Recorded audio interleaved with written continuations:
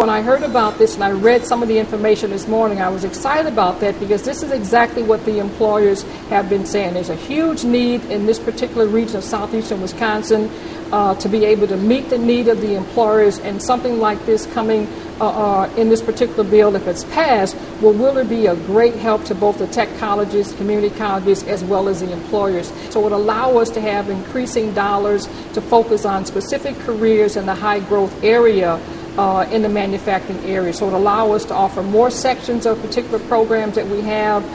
It would allow us again to be able to expand.